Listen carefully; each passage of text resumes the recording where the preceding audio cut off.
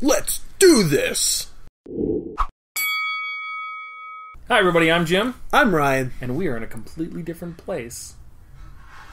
We're coming at you, well, live, but not live because you're watching this much later. But we're coming at you from Quartz Lab here in the wonderful south of downtown Kitchener.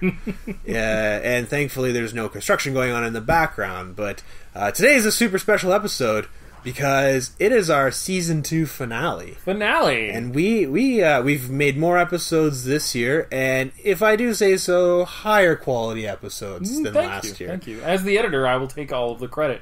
If you are listening to the podcast, it's okay. You still get the effect of the special space because you can hear Bernie filing and sawing a thing downstairs because we're in Quartz Lab and it's a makerspace and it's an active space and stuff's happening. Yeah, and even though it's Sunday, there are people who need projects to get finished. So, but we wanted a little bit of a change of pace, and Jim has been cloistered here for the last week. Yes, this is the end of Art Sabbatical, which is an amazing concept, and I can't wait to do one of my own of take a week off of work and work on projects. Yeah, it's been really fun. I've learned a whole bunch of things, and I'm going to do a post-Art Sabbatical video maybe next week. I'm probably going to take the week off from videos apart from this one. Yeah. Because it was a pretty intensive week. Yeah. But the topic today is not Art Sabbatical or makerspaces or what is being made in the workshop downstairs, but the most important thing. Yeah, and it's been a tough thing to think about, and we've had many a long discussions leading up to this, because usually we come up with something that can give more direction, but when you suggested this one, I'm like, okay, let's see what you have to go, like what inspired this, and you're like, no, it just sounded like a really cool thing to talk about. Well, and I'm like, okay, challenge accepted. We have done 2 seasons of podcasts, and we have not talked about the most important thing. But it makes it sound like when you say that there is an answer of what is the most important thing. I think there is. Yes. I don't think it's going to be any kind of erudite knowledge that's going to defeat the evil coming or something like that. Well, way to blow my prophecy for the second half. We'll see. I'm usually wrong. We can always find out in season 3 if I'm wrong. All right, but the most important thing. So for the icebreaker, what at the very least is the most important thing about this podcast to you, Ryan? This podcast as a whole, given that it is the end of season 2. Yeah. So we got 2 seasons. 40 or so episodes. Ish. Yeah. Probably should have looked that up before we started filming. Yeah, don't worry about it. That's right. You can, if worst case, we can throw an annotation over my face with a number. I would say the most important thing about this podcast, and it's a pretty selfish answer because it's about me ultimately, is that the podcast forces me to get outside my head or get outside of my head, and what I mean by that is when we first bandied the idea around that we were going to do a podcast, it was largely just to capture our natural conversations that were going on when we went out to dinner periodically. Pop philosophy and pub conversations. Yeah, I mean, and it was one of those things, it was the conversations that I was lacking elsewhere, because usually philosophical conversations with other people is philosophy up until the bottom of the second pint of beer, and then after that it's not philosophy in my eyes anymore. Whereas you don't drink beer, and I don't feel the need to drink a lot of beer around you, thankfully. Maybe you do, or maybe I need to drink more around you, but it helps a lot of other people. Yeah. Which actually, side note, I saw the greatest meme. It says, "My friends tell me I don't need to drink alcohol to have fun." I say, "Okay, but you don't have to wear shoes to run, but it really fucking helps." I thought that was a pretty good capture of it. Anyways, so yeah, with the podcast, we wanted to capture this, but one of the things I found with talking to you is, our conversations exposed me to a lot of things that I perhaps hadn't considered before, or new ways of looking at things, and I find that the podcast functions the same way, that we end up talking about a lot of topics that I probably didn't give a lot of consideration to before, but it forces me to get outside of my head. It's I guess comes back to that dialectic, you know. It's the idea of, rather than thinking about things on my own, it's I have some preloaded ideas, then I throw them out into the public space and we see how it goes, and then we talk back and forth, and it refines my ideas and my views of the world. I'm not saying I'm good, or I'm not saying I'm right, but I'm probably more good and more right than I was before. If that makes any sense. So that's a really long-winded answer to what is the most important thing about the podcast to me. So Jim, for you, what is the most important thing regarding the podcast? It keeps me making stuff. I have not been making as many vlogs or music videos or video game videos this year because I've had a lot of stuff going on. I've been really busy with work. I've been really busy with a bunch of other things. Right. And I haven't made the time to do it. Mm-hmm. But no matter how busy I get, and I use sort of busy as a pejorative, mm-hmm. because if I'm busy but I can't describe to you the things I've been doing, then that means I've just been playing video games, and I just don't want to admit it. That's fair. So I don't like the word busy. But occupied with lots of things. Then... But no matter how occupied I am, podcast still gets up, mm-hmm. it still gets made, it still gets filmed.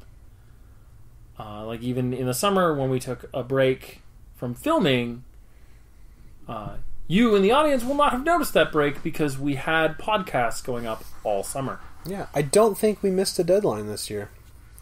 Maybe, I think we took a break for 1 week in November for novel writing, just so everything could get spaced out appropriately.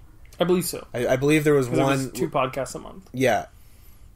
And so, I think we had skipped ahead a week in order to fit both of them nice and neatly within the month, so that anybody who was writing a novel could also follow along with the podcast. Yeah. No, I mean, like, even...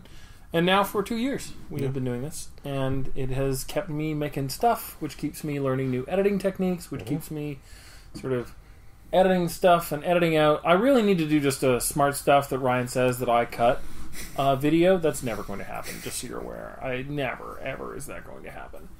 But I should do that. I just won't. Because I'm a monster. But...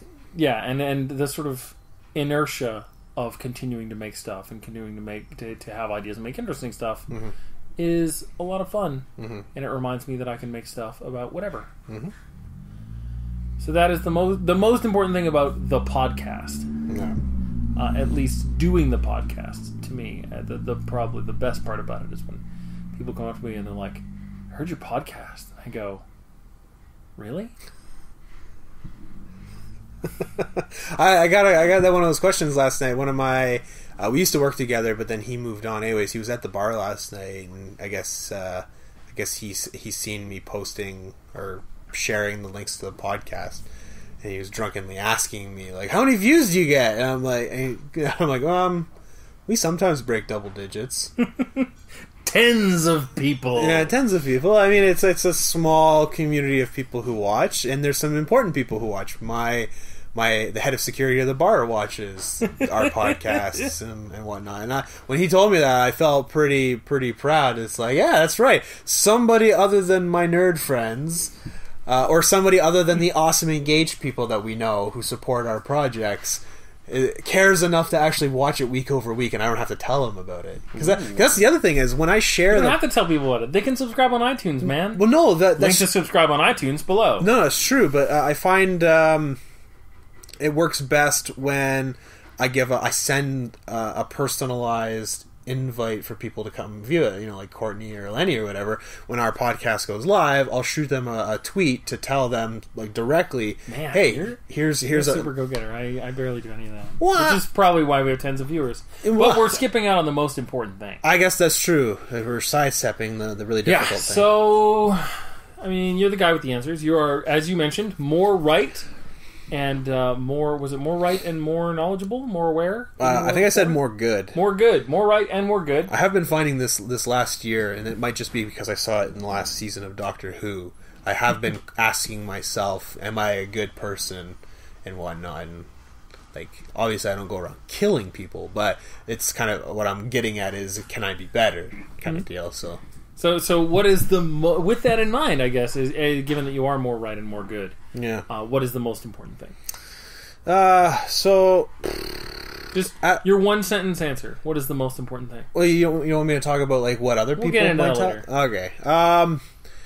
If I had to choose one, I would say it's probably something I learned in Scouts that can be applied outside of it, and that is leave things better than how you found them. Do we want to both share and then start explaining? Or sure. Okay, so that's mine. So leave things better than how you found them. It would be my most important thing. And Jim, what is your most important thing? The most important thing is to be braver than you were a minute ago. Like, however brave you were in the last minute, be slightly braver than that. At least slightly. Possibly great, which will set you a new bar for another 60 seconds. So why? I mean, leave things better than the way you found them. Sort of, I think, tackles a lot of interesting stuff. Yeah, it is the kind of thing that is easy to regard and not compromise on. Yeah, I mean, it's pretty easy to compromise on the intent of something that you had, like. And by things, you don't just mean like things. You mean people and situations and relationships and the set of everything. Yeah, and then what I mean by it's easy to compromise. A lot of times, it's easy to kind of justify not following what you intended. You know, kind of. I'm not stealing. I'm borrowing. And I just won't tell them that I'm borrowing, kind of, but I'll give it back. Or, you know, like I was speeding on the highway, but I was just going along with the flow of traffic. You know, those kinds of things where it's you're actually like violating the spirit of what you're supposed to be doing, but you're able to justify it to yourself so you don't feel as bad about it. So yeah, my I hesitate to call it a maxim. My maxim can have a certain ambiguity to it that lends itself well to a certain fluidity or abuse, even on the other end of the spectrum. So, like, for example, this maxim comes from scouting in terms of camping.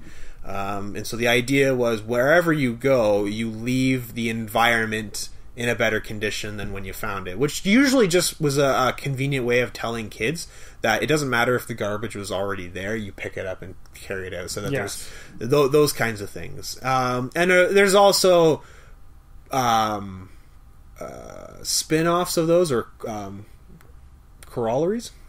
Yeah. Such as the take only pictures, leave only footprints kind of deal, right? So when you go to national parks and whatnot, the idea is, you know, you don't leave any evidence that you're there other than perhaps your footprints, and you don't remove things from the park that would take away from the experiences of other people, like rocks or trees or seedlings or anything like that, right? So the idea is you're leaving it in as good, if not a better condition. There's a certain sense of stewardship there. But once you get outside the camping, then it's kind of, you have to wonder what it is you're talking about, because you can apply it to, say, people and relationships, to states in the world, like your community, places you're visiting, online spaces. What does it mean to leave it better? Who's the arbiter of betterment? To what degree is your actions leaving things better? And I think you run the risk of potentially abusing stuff like that, especially if you're kind of meddlesome, or you think you know what's better for something, but perhaps you don't, or you don't have an appreciation for the values and whatnot. I would be open to an argument that betterment includes a sort of set of mindfulness. Yeah, about if you are not mindful about if in a relationship with a person, for instance, any relationship, whether it's a work relationship or a personal relationship, if you're not mindful about what they think is better, then anything you advocate as better is not actually better. Yeah. Yeah, I'm not saying that with this maxim that I go around enriching the lives of others. I'm not so high on myself to think that that's every person that I meet is better because they've met me. I mean, I'd like to think that that maybe 1% of the people that I meet is now better because they have met me. But you can generalize it, or you can kind of seemingly cash it out in different ways, such as you can help, or you can be instrumental in assisting people with reaching their goals, making their day-to-day life just a little bit better in the moment. That's where like things like charity comes up, or just volunteering your time, doing little things or considering them and what they want and such. So like it really does come down to like the little things, like picking up garbage off the ground kind of deal, or in this case like paying for the coffee of the person behind you kind of deal, right? It's their day is made better through your kind of mindful interaction.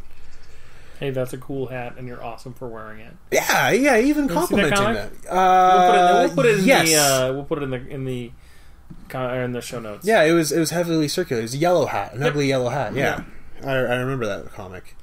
So yeah, I mean, to bring it all back, because I've needlessly overthought and complicated this. It's a deceptively simple maxim that it takes a little bit of thinking in order to straighten it out and to know how it is that you would want to faithfully apply it.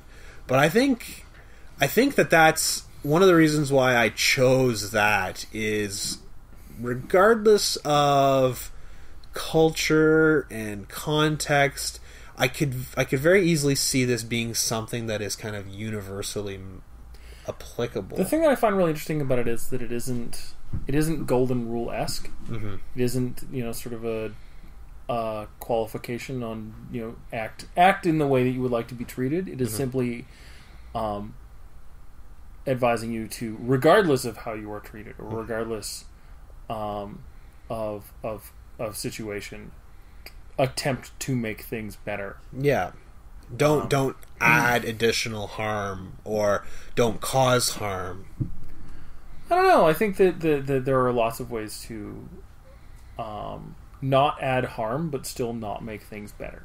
Fair. Yeah. I mean, if you are silent while things are while wrong things are happening, you are arguably not making anything worse. Yeah. But you are also not making anything better. You are not leaving a thing better than you found it. Yeah. You are, you're just not making it worse. Mm-hmm. And that I think that's the sort of, I don't think that's the sort of goodness advocated by that particular most important thing. Mm-hmm. I think that the notion of making things better means being active. I just realized in my notes that I misspelled important in the title. Meh, who cares? Yeah. It's not that important. Mine is be braver than you were a minute ago. Mm. I have a lot of anxiety. I have a lot of anxiety stuff, and I spend a lot of my time in varying states of afraid. So the thing I need to be is just a little braver. Always. It is the thing that I regret most often, is that I was insufficiently brave. It's interesting that in all other things, usually I'm the one focused on communities and you're the one focused on self-improvement. But here you've got this community bettering, maxim, and I've got this thing that's just like, no, I personally need to But I think that it is the kind of thing that affects everybody. Is that notion that we were not brave enough to stand up, whether that was to stand in front of something, or to stand and be counted, or to volunteer for a thing, and it mounts. It is. I mean, the notion of being braver for me unpacks into that idea of not being ruled by fear. And that includes doing things like not watering your problems with unconcern. That is how small problems grow into big problems. Is that you're like, oh, well, I'm just really nervous about doing that thing, so I'm just going to put it off. And then it starts to grow. And eventually becomes a huge thing. And I am super guilty of not doing this a lot. But the reason why I know it's the most important thing is because when I don't do it, I immediately regret it. And I immediately think, I could have done that. If I had gone just one more inch, I could have done that. And I didn't. So, the most important thing for me is to think about how brave I was a minute ago and be a bit braver than that. Ironically, on cameras or stages, I'm perfectly fine. But everywhere else, concrete example, I am really, really nervous on dance floors. There's a lot of it unpacks into a lot of different things. There's a lot of sort of physical contact and space issues and strangers and et cetera, et cetera. And but since the summer, I have been learning to swing dance, like we talked about in the episode with Ryan, with other Ryan. Yeah. And it is a lot of fun, and I'm now in my I'm just finishing up, literally tonight, my second round of lessons. And it's really interesting to me to see people who are in their sort of first round, who are struggling with a lot of the same, at least what appears to be. I don't want to cash out anybody's anxiety as being the same as mine, or their struggles as being the same as mine, but what appears to be some of the same sort of pressures and anxieties that go along with dancing and dancing with strangers and partner dancing and things like that. And it's really interesting to stop and go, oh, I don't have that fear anymore. I have different fear, but it's not even like a matter of being brave. I don't have that fear anymore. And it feels really good. But it is the reason that I can say that, and the reason I can do that is because I had to be brave in the beginning, and I definitely had a lot of that, and I had some really supportive people to help me through it. And only now have I come far enough, and I think, man, I should have done this years ago. Rather than whatever I was doing. But I was just not quite there. So, why cash it out as the most important thing?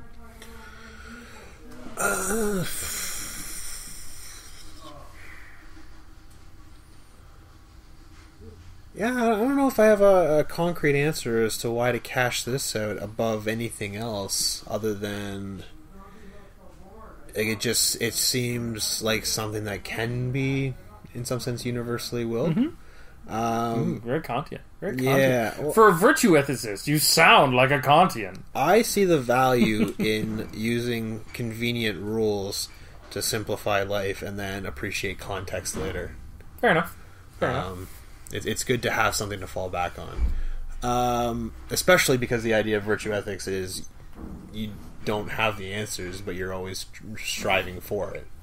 Fair. But I think I think it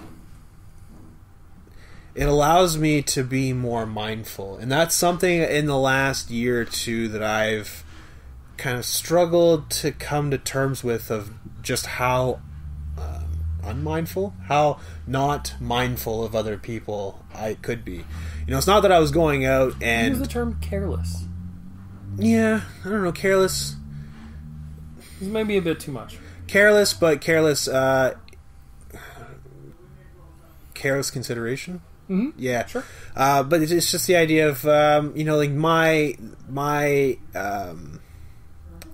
my decisions and the things that I do. It would be foolish of me to think that I didn't have an impact on other people. For example, I was late coming here today, and even though you seem perfectly fine with it, my relationship with time is not a moral absolute. No, but what I'm saying is just because this time I got away with it doesn't mean that that time couldn't have been spent doing something important if you had known ahead of time that I was going to be that late, or it pushed our plans out so that you have to push your next plans out and stuff like that. That's just a pet example. I mean, the perfect example that's not related to you and I is like showing up to work late. Not starting my preparation to go to the bar, because I know that sounds like a lot, but in the winter I wear a lot of clothes, and so it takes time for me to put on a onesie and layer my socks and layer my clothing and to do my little checks to ensure that I have everything on me, because I choose to believe that when you say putting on a onesie, you do that last, and it's just a big like penguin kigurumi. That would just a gigantic bouncer in a penguin kigurumi. That would probably make me more approachable. But yes, no, it's definitely not quite the full base layer, because I wear underwear and a undershirt underneath that, but. So yeah, it's in the summertime. Yeah, I can get ready in 5 minutes and be out the door. But in the wintertime, if all of my stuff isn't in one spot, then it takes me time to get all my clothing together, put them on in the right order, verify that I have all of the things that I need for work in my pockets and whatnot. And then, oh, by the way, I also have to make sure that I use the washroom before I put my onesie on, because it is incredibly difficult to sit down on a toilet with a onesie on. You have to just basically strip. Don't you have a butt flap? It's not a butt flap, it's a butt, how in men's underwear where the two things, it's overlay, but it's not like I can unflap it and You're really overthinking this mechanic right now. It's the thing is, for those who are not gross and have not turned off the podcast, if you need to do a number 2, you need to do that before you put the onesie on, because otherwise you have to take all of your clothes off just to undo. What I'm saying is, don't poop in your penguin kigurumi. Don't poop in your... Yes. And this is a super long, complicated way of saying that if I don't think to start my preparations early enough, I go to work late, and as the door person, if it's a busy night, they appreciate, because I'm usually the first in it, so the head of security is outside most of the time, so he'll start early in the night, and then I show up, so that means if I'm late, then he has to handle the door that much longer by himself, which can be complicated, and it's really hard to pay attention to everything. That's just a perfect example why it's important that, or why over the last 2 years or so, I've been more and more aware of just how inconsiderate I can be. And so when you asked me to talk about the most important thing, that was kind of the first thing that popped up, is this idea of it relates to me and it relates to how I interact with the world, but it's also something that I think, without waving my finger or being unnecessarily morally condescending towards other people, it's something that everybody can take in. If we just treat things in ways such that they are better than how we had them, there's a sense of stewardship there in community improvement. You sort of take responsibility for it. Yeah. For me, it's a lot. I think it's a lot simpler. I hope so, because that was probably a solid 5 minute. It also doesn't at any point have a penguin kigurumi, so I don't know what the point is. But it's just, the most important thing is the thing you would never compromise on. Yeah. Full stop. I mean, if the argument is that liberty is the most important thing, you sacrifice your liberty when you stop at stoplights. Mm-hmm. You constrain your freedom voluntarily. And if it is the most important thing, then you would never agree to do that. Yeah. You would never be like, why? No, I refuse to stop when you tell me to stop. But you do, because there are lots of things that are more important than liberty, like collective safety. Yeah. drunk driving and the forbiddance of on drunk driving impedes your liberty. But we don't think that's a bad idea. In fact, we think it's a great idea. Yeah. You should not get drunk and drive cars. Yeah. So, I mean, the most important thing has to be the thing that you would never compromise on, that you would never, ever set aside. I mean, people. We talked about it in the pre-show a little bit about people who advocate for things like happiness or family, but there are times when you would set those things aside. I mean, setting aside happiness is probably one of the most common things we do. I mean, with things like delayed gratification. Like, no, this is going to pay off. I'm going to work really hard and be miserable for now, but at the end, it's going to pay off. Yeah. But if happiness was the most important thing, then you would just grab that happiness. Yeah. So, for me, there is no point at which anyone should be ruled by fear. There is no point at which anyone should be made to be afraid or to feel like they, essentially are cowardly. And it is often a thing that we make ourselves feel like. And for me, it certainly is. So, hear the sound of that metal break. But there's this sense of the thing that I should never compromise on is being braver. And part of that means helping other people be brave. Part of that means understanding when people can't be. But and the reason why I know that it is the most important thing is because I do compromise on it all the time, and I regret it immediately. I'm like, I should have just gone one more inch, and I didn't. So yeah, I mean that is the way that it parcels out for me. And there are lots of things that I think that are important, and I think it is even possible to probably have more than one most important thing. But it seems worthwhile to think about what the most important thing is. Yeah.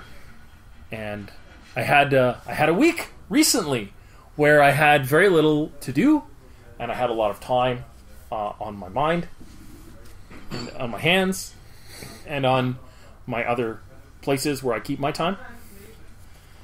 And there's a lot of opportunity to go, what is the most important thing? And one of the things I really tried to take out of Art Sabbatical, and I've been vlogging, and I might cut this bit from the beginning of my day one private personal vlog stash from Art Sabbatical, was I wanted to come to a collective art space so that I could be braver about making art and making things, because when other people are around I get really nervous and I get self-conscious and I need to throw that away.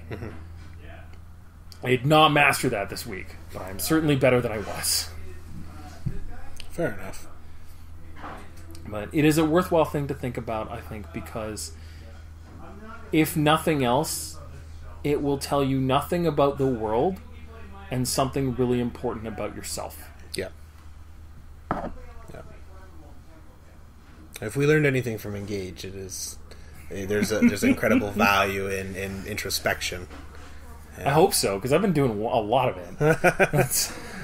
Jim, you've just been spending far too much time gazing at your navel. Yeah, no, basically, I live in my own head. It's where I keep all my comfy thinking chairs. I don't know. Yeah, but I mean, and also, this is right now as of filming. This is the perfect time to do it because, as you pointed out, we're heading into the holiday, Christmas, whatever season. Yeah, and this seems like a wonderful time to do that because there's going to be you're going to have a lot of downtime, whether or not you're taking time off work or you're forced not to work. Because, like, for example, the college closes at noon on the 24th and doesn't open until the first working day after the New Year holiday. So, I mean, I've got all this time. Turn the heat off, man. They do something. I mean, I imagine security's there, but for the most part, people are barred from the building. Like staff aren't even really. They have to be escorted to their desk if they want to go in and get something. That's the idea. Is it's forced time away. And so, I mean, like I've got a lot of time. Plus, a lot of us travel places during the holidays. Well, I think during the holidays, you just, especially the winter holidays, where they're like, focus on what really matters. And the answer is that is an open question about what really matters and what the most important thing is. Yeah. I am curious to know what your most important thing is, Yeah. and you can leave it in the comments if you feel comfortable. If you don't, cool. No worries. It is often a tough thing to think about and a tough thing to articulate. Yeah. But those are ours, and we will see you in January for season 3 of the Concept Crucible podcast. I'm excited. We've sat down and started looking at what we could do to spice things up. Oh yeah, we've got a couple cool brainstorm ideas that we're not going to commit to right now. No internet promises are coming out of this. Internet promises. The only internet promise we'll make is we will be back for season 3 in January.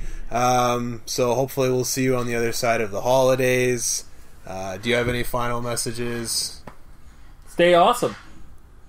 He stole my line. Preamble has almost nothing to do with the show itself. Yep, that's totally going in the outro. Yeah, that's it. What the entire preamble is now the outro? The whole preamble.